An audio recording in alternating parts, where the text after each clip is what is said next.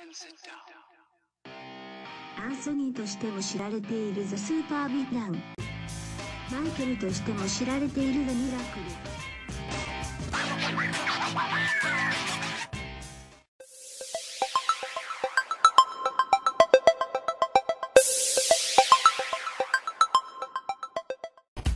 So Tōkyō Gēmu Shō 2015 is right on the way. There's lots of cool games that just been announced, and we're gonna go through our top 4 picks of the games we've seen so far. So let's get right into it.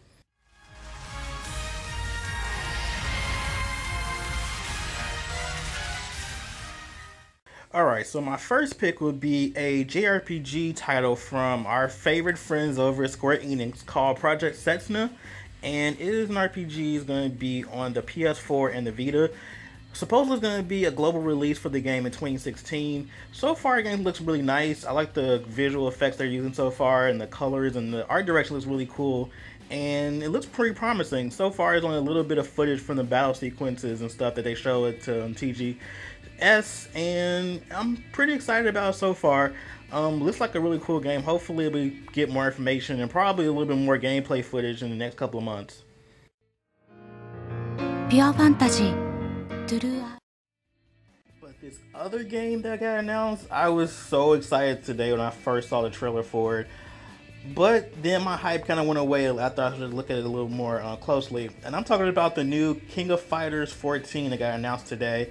I was pretty stoked and just completely amped and hyped for this game because I've been waiting for a new installment to King of Fighters for quite a while, especially with this little game that came out in China called King of Combat, which was released exclusively in China, and it was only for this really like weird online beta that they had for it.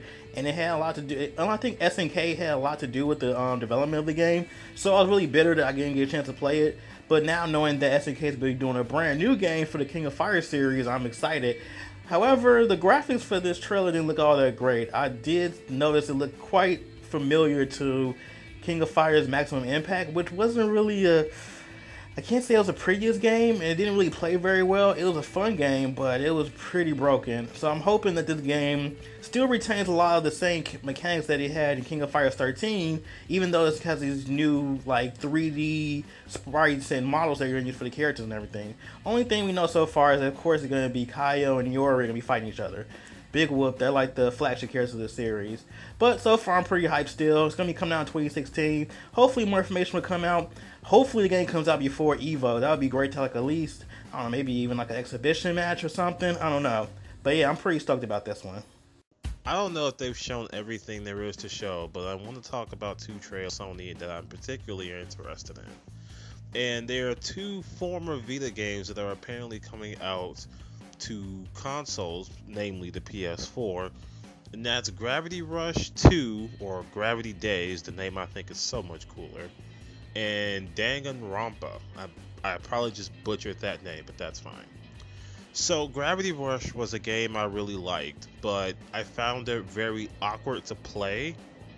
So now that they're bringing it out to consoles and giving me 2 extra buttons as well as a touchpad, which may or may not be implemented, I'm excited because that's gonna fix a lot of what I had to say bad about Gravity Rush, besides the fact that it seemed to just kind of be a directionless game sometimes.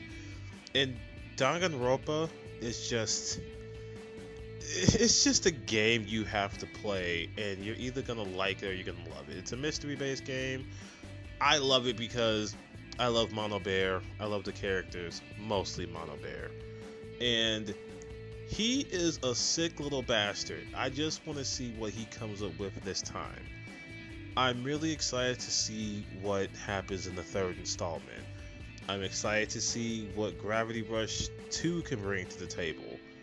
What also seems to be interesting to me is the fact that a lot of usually, Vita exclusive games are now coming to PS4. And, that may be a topic I'll talk about later, but I found it very interesting, and I'm actually glad because I no longer play the Vita, and there were still some games I wanted to play. So now that they're coming to PS4, I'm kind of hyped. Those 2 in particular.